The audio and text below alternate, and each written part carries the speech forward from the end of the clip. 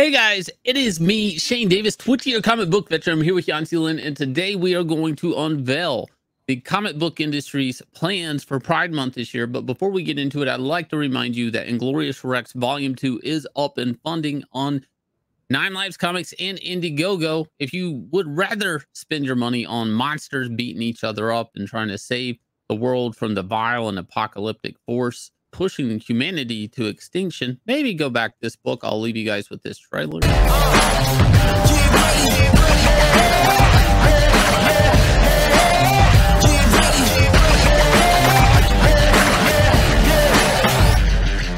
Guess who stepped on the scene? I got greatness all in my jeans.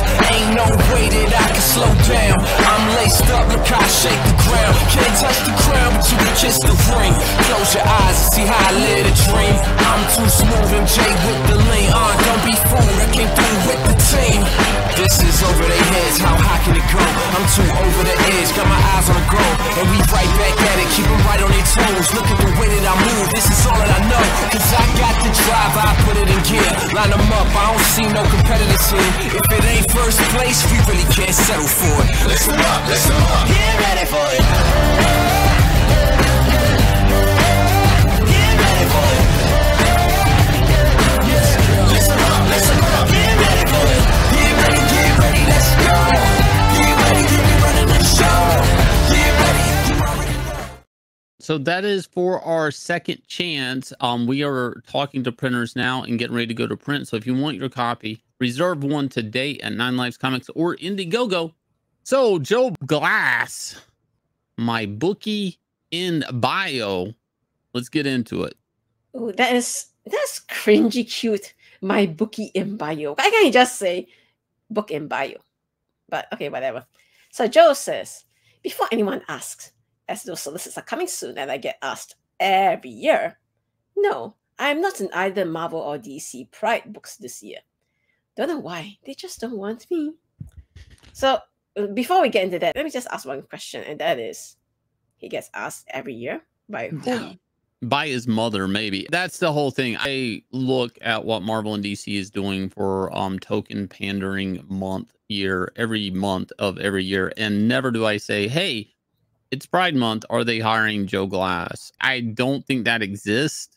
I am aware of who this person is and the books they do in crowdfunding comics, and I've never have I thought to myself, is he getting picked for Pride Month? I don't know if anybody does that, actually. And actually, you probably don't have good friends if they only think of you in 1 month of the year. Mm-hmm. So he is right, though. Information is coming out slowly for the Pride specials. Marvel has unveiled that they're doing a Mystic and Destiny one-shot in the Marvel's Voices Pride this year. Meanwhile, there's absolutely no 2024 DC Pride Month news yet. So I don't know, maybe it won't be Pride year this time around. But anyway, Shane is correct. Why do you want to be the kind of writer that people only think about you only when it comes to one very specific scenario? We know that Joe Glass's Kickstarters haven't exactly been making waves or anything. So I'm wondering, who is this imaginary audience that comes knocking on his door every single year saying, hey, when are you going to get included in the anthology? So obviously at this point when he says, coming soon, so he's trying to say, hey, Marvel, DC, why aren't you hiring me, an openly gay creator? See, Joe, here's the thing. Being gay is not special anymore in the industry, I hate to say.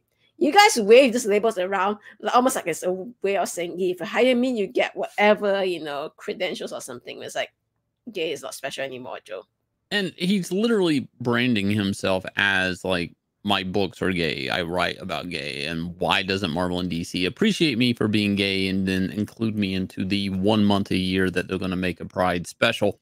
Now, last year was a big year for gay creators. Queer folk, as they like to say.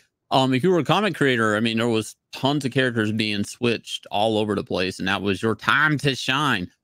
I want to paint it metaphorically. Imagine being a professional mall Santa. And you're like, I hope this year I have the perfect beard and the perfect belly, and I get to be picked to be the mall Santa. And then you don't get to be. Actually, they don't even want you standing on the side of the corner jingling a bell. And then you're relentless. You're like, it's going to be the best mall Santa ever next year. And it doesn't happen. And then the next year, and it doesn't happen. And Maybe you just weren't cut out to be the mall Santa, you know, maybe kids don't like you. I don't know. I don't know. It doesn't matter. It's just like, why would you dedicate 12 months a year to be something you're only useful for 1 month of the year, according to the mall? In this case, Marvel and DC, they only really want you 1 month of the year. And that's just a virtue signal as an evil mega corporation, mind you, and use you. Like, why would you care that much to be used by a mega corporation? I worked for DC Comics and Marvel Comics 20 plus years. Never do I go, will they remember me this month? Will they take advantage of me this month? I don't think like that anymore. And actually, I mean, I love the comics and the characters I worked in, but in the end of the day, they're an evil corporation that really want to hire you and print your stuff and own your work and your creations and really not give you anything in return. I have a hard time understanding why a creator, it doesn't matter if you're gay, what color you are, any of that, why would you want to be exploited like that by a mega corporation? And my only advice to Joe is that maybe instead of waiving the fact that you belong to the Pride community, for example, the rainbow flag in your username, why not just advertise yourself as a writer of all genres? Why just say, I'm a great gay writer?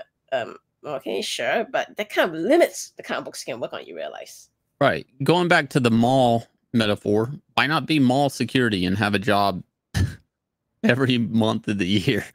You know, why pick the one job that you're useful 1 month of the year? You know, think about it, Joe. If you guys will hit like, subscribe, ring the bell for notification, let us know in the comments what you think, and please share the video out, help the channel grow, and we'll catch you guys again with another video.